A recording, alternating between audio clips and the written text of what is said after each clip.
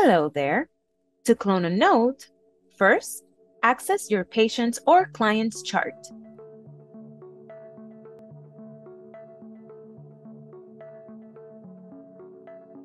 Then, click on Entries.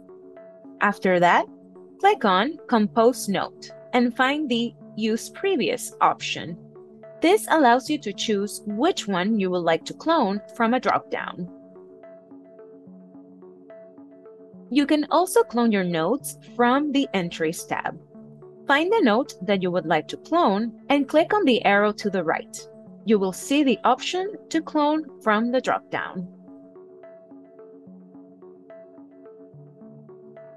On your calendar, you can select the appointment of the patient or client and click on the option to clone last note. On your dashboard, you will find your calendar below.